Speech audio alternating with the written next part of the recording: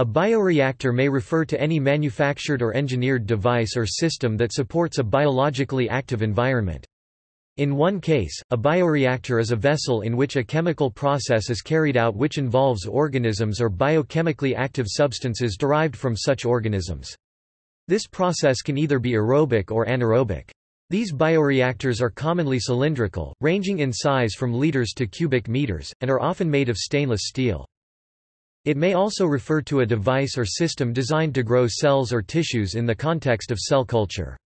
These devices are being developed for use in tissue engineering or biochemical engineering.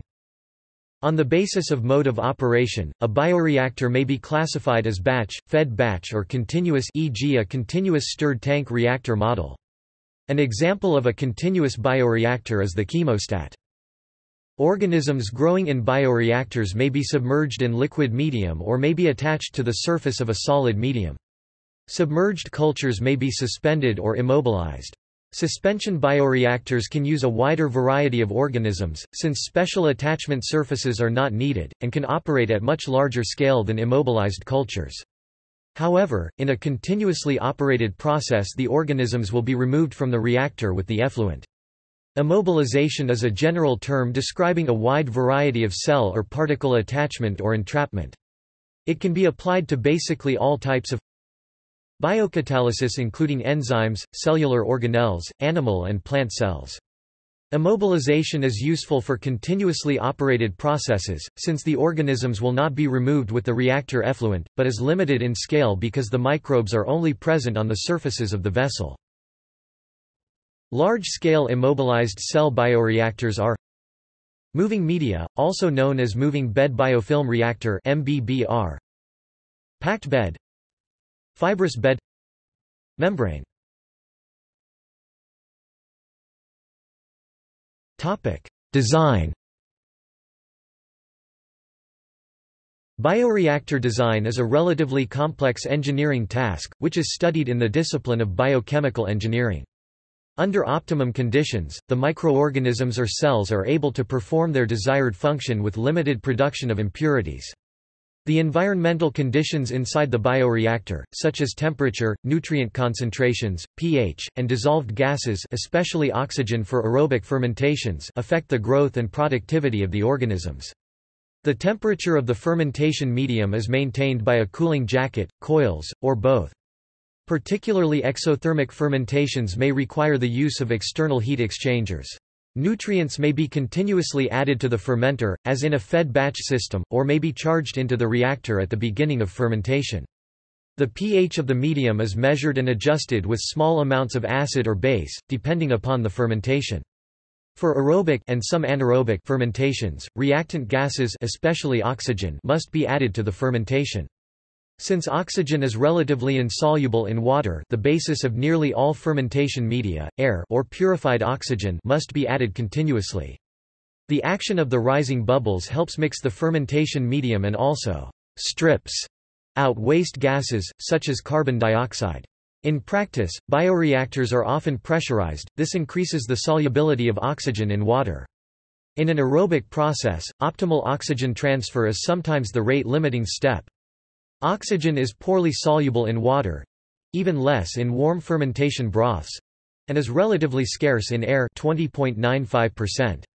Oxygen transfer is usually helped by agitation, which is also needed to mix nutrients and to keep the fermentation homogeneous. Gas-dispersing agitators are used to break up air bubbles and circulate them throughout the vessel. Fouling can harm the overall efficiency of the bioreactor, especially the heat exchangers. To avoid it, the bioreactor must be easily cleaned. Interior surfaces are typically made of stainless steel for easy cleaning and sanitation. Typically bioreactors are cleaned between batches, or are designed to reduce fouling as much as possible when operated continuously.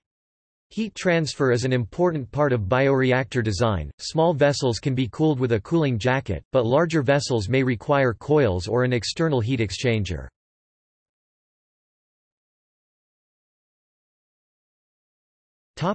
Types.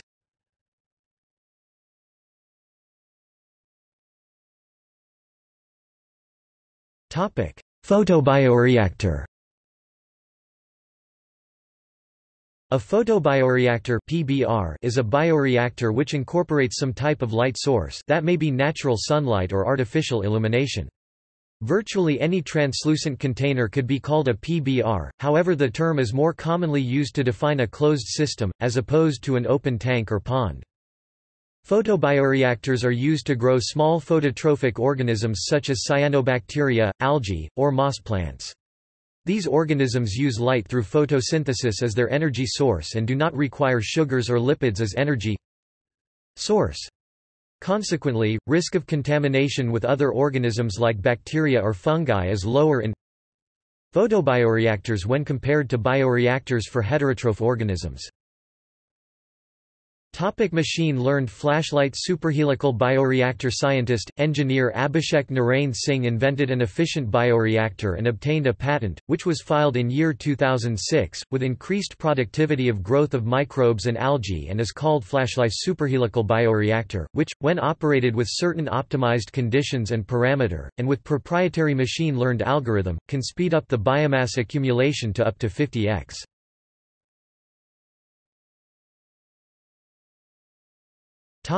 Sewage treatment. Conventional sewage treatment utilizes bioreactors to undertake the main purification processes. In some of these systems, a chemically inert medium with very high surface area is provided as a substrate for the growth of biological film. Separation of excess biological film takes place in settling tanks or cyclones. In other systems, aerators supply oxygen to the sewage and biota to create activated sludge in which the biological component is freely mixed in the liquor in flocks. In these processes, the liquid's biochemical oxygen demand is reduced sufficiently to render the contaminated water fit for reuse. The biosolids can be collected for further processing, or dried and used as fertilizer. An extremely simple version of a sewage bioreactor is a septic tank whereby the sewage is left in situ, with or without additional media to house bacteria. In this instance, the biosludge itself is the primary host for the bacteria.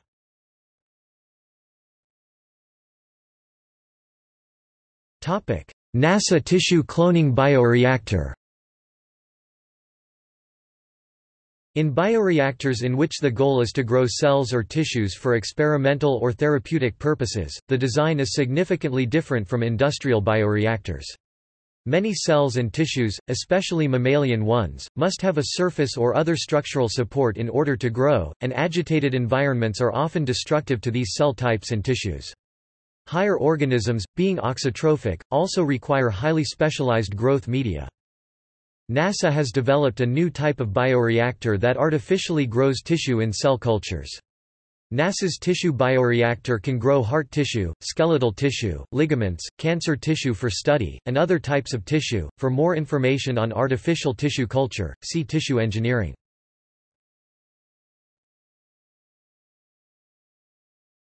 Topic: Modeling. Mathematical models act as an important tool in various bioreactor applications including wastewater treatment. These models are useful for planning efficient process control strategies and predicting the future plant performance. Moreover, these models are beneficial in education and research areas. Bioreactors are generally used in those industries which are concerned with food, beverages and pharmaceuticals. The emergence of biochemical engineering is of recent origin. Processing of biological materials using biological agents such as cells, enzymes or antibodies are the major pillars of biochemical engineering. Applications of biochemical engineering cover major fields of civilization such as agriculture, food and healthcare, resource recovery and fine chemicals.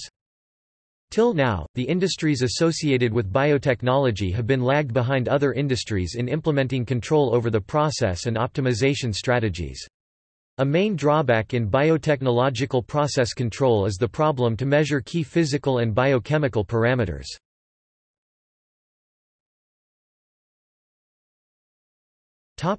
Operational stages in a bioprocess. A bioprocess is composed mainly of three stages: upstream processing, bioreaction, and downstream processing to convert raw material to finished product. The raw material can be of biological or non-biological origin. It is first converted to more suitable form for processing. This is done in upstream processing step which involves chemical hydrolysis, preparation of liquid medium, separation of particulate, air purification and many other preparatory operations. After upstream processing step, the resulting feed is transferred to one or more bioreaction stages. The biochemical reactors or bioreactors form the base of the bioreaction step. This step mainly consists of three operations, namely, production of biomass, metabolize biosynthesis and biotransformation. Finally, the material produced in the bioreactor must be further processed in the downstream section to convert it into more useful form. The downstream process mainly consists of physical separation operations which includes, solid-liquid separation, adsorption, liquid-liquid extraction, distillation, drying etc.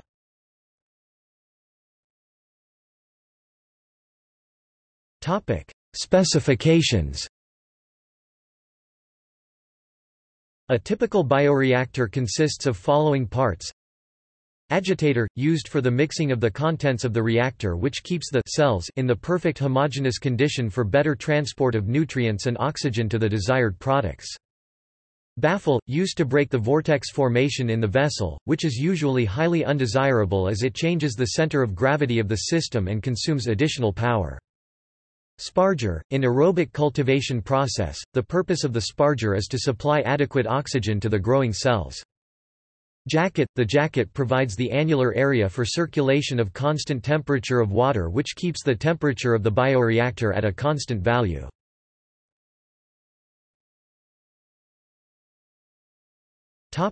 Development of modeling equations for bioreactors. Assumptions. The reactor contents are perfectly mixed together. The reactor is operating at a constant temperature, i.e., it is isothermal.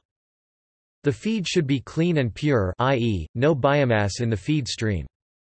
The feed stream and reactor contents have equal and constant density ρ. The feed and product streams have the same flow rate F.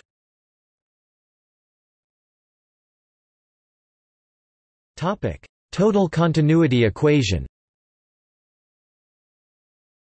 Making overall mass balance, we get the following equation: d rho v dt. Topic: F rho 0 1. Equation 1 states that the reactor volume V is constant since dV dt equals 0.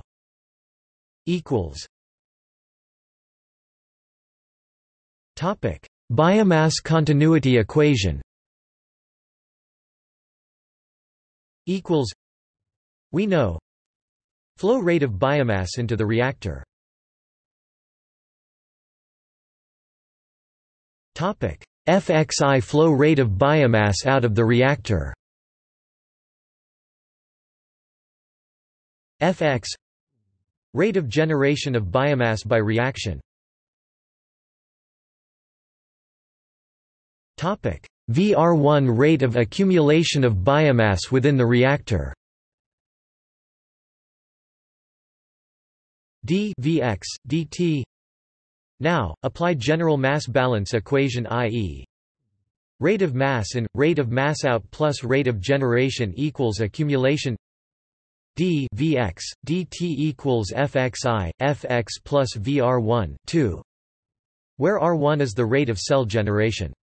Dividing both sides of the above equation by V, we obtain dx dt equals F V xi F V x plus R1, 3. In the chemical reaction engineering, F V is called space velocity s-1 and V F is called the residence time s. But in biochemical engineering, F V is known as dilution rate Dr. Accordingly, equation 3 yields dx dt equals drxi drx plus R1, 4. dx dt equals drive xi x plus R1, 5 equals. Topic: Substrate continuity equation. equals.